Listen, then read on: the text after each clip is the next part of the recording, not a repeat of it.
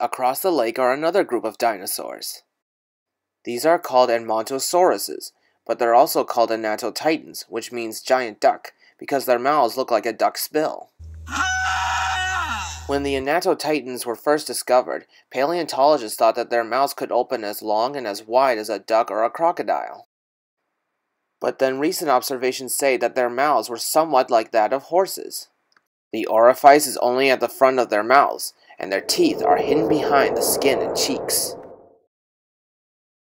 God gave the Anatotitan the most number of teeth of any dinosaur, because he filled their mouths with hundreds of tightly packed teeth for crushing tough plants.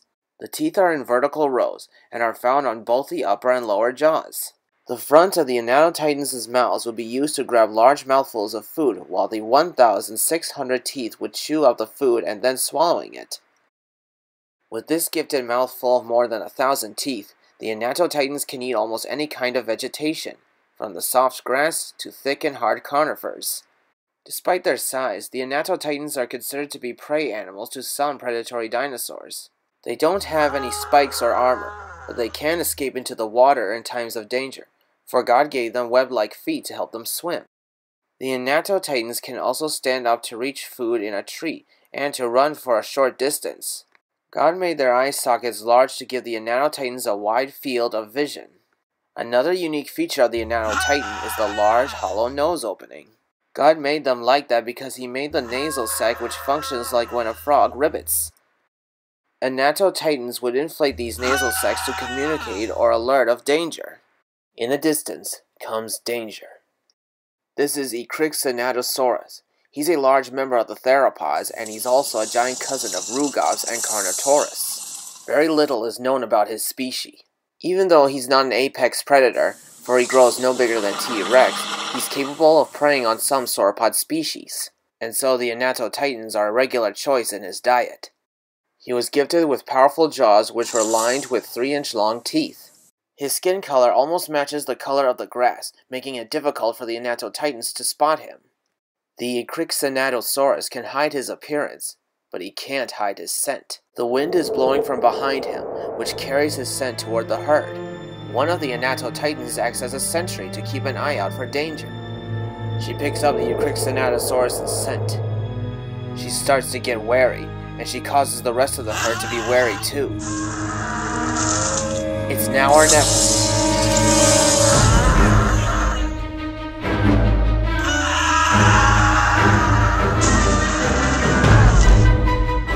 The Anatotitans retreat into the lake.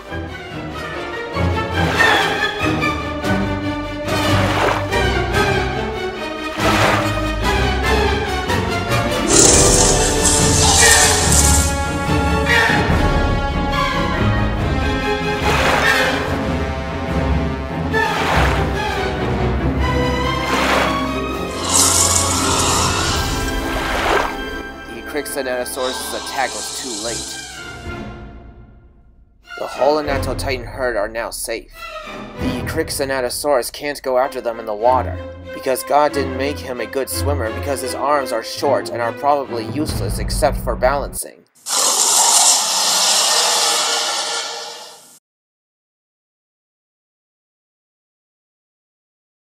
God made lots of species of Hadrosaurids, and he decorates almost each species with a unique head crest on their heads.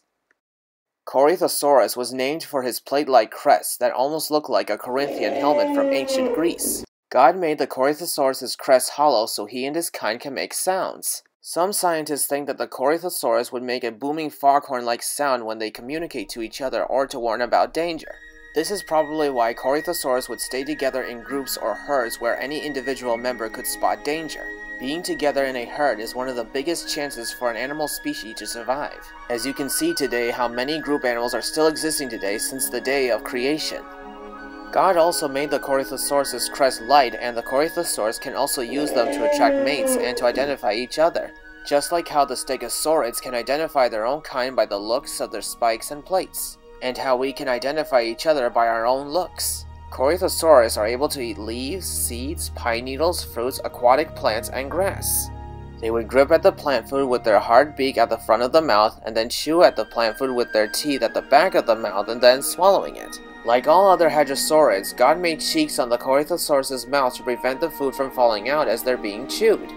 Of course, the correct pronunciation is Corythosaurus, but if your name is Cory, or if a relative of yours is named Cory, wouldn't it be fun to call him Corythosaurus?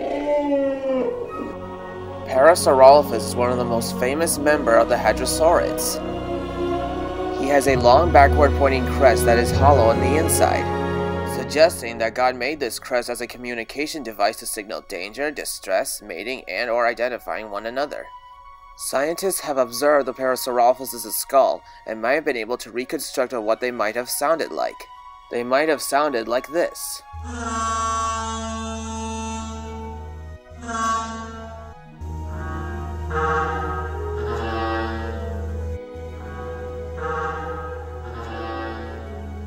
Producing a call that was much louder than a wolf's or even the Siamang ape. With this crest designed to be around 2 meters long, Parasaurolophuses can make very loud and deep sounds that can echo over the landscape. Some people have also suggested that God put a large sensory area in the crest to help the Parasaurolophus smell for food from far away. It was also used later to detect for predators.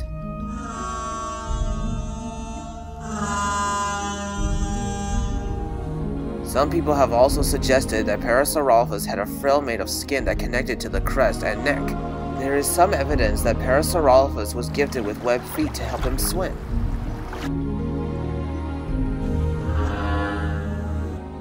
Parasaurolophus has teeth but no front teeth. Instead, God made a flat toothless beak to help them pick and eat plant food. Their beaks almost looks like a duck's bill, which is a reason why this dinosaur group is called the Hadrosaurids. Like most of his animal creations, God gave the Parasaurolophus and his kind a wide choice of food to eat, such as leaves, conifer needles, branches, twigs, seeds, fruit, and other coarse plants. This is an Allosaurus. What's unique about her species is their head crest because God made it look more like the frills of the ceratopsians, which are the horn-faced dinosaurs like Triceratops. Some people think that they're able to change the crest's colors for display, but some other people think that the crests are hollow to help produce the Allosaurus' own kind of sound. Allosaurus is one of the most complete hadrosaurs to be discovered in Asia, because paleontologists were able to find most of their bones, unlike the other Asian hadrosaurids that they found. They are called giant swan because of their long necks, which was another unique detail that God made for the Allosaurus. The Allosaurus' baby hears a sound. It's a killdeer bird, but despite the name, they don't literally kill actual deer.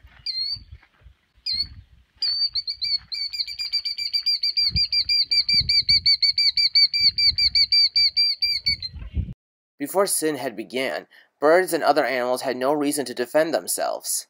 But when sin entered the world, God gave most of his animal creations, including the killdeer bird, ideas on how to defend itself. The mother killdeer would lure an animal away from her nest by pretending that her wing is broken, and that the animal would go after her rather than the nest. Of course, the mother killdeer doesn't know that the baby Allosaurus isn't a predator at all, for the baby is only being curious.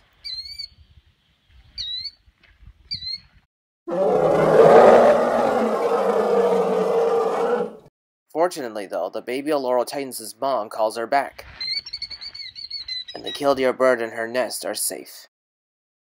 Shantungosaurus is probably the largest member of the Hadrosaurids, for God made her kind so big that she's even larger than a T-Rex. She may be the largest hadrosaurid, but she's also a gentle giant.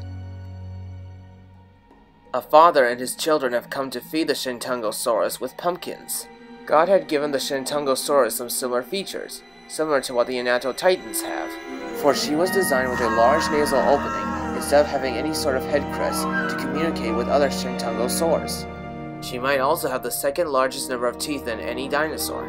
God put over 1,500 teeth in her mouth to chew up her plant food and make it easy for digestion. Before the Great Flood began, all the animals weren't afraid of people as they are today. But after the Great Flood, written in Genesis chapter 9 verse 2, God said that all the animals, beasts, reptiles, birds, and fish alike will always be afraid of man. Most of the Hadrosaurid species that we know are big, but God didn't make all of them big, for He has made small kinds also.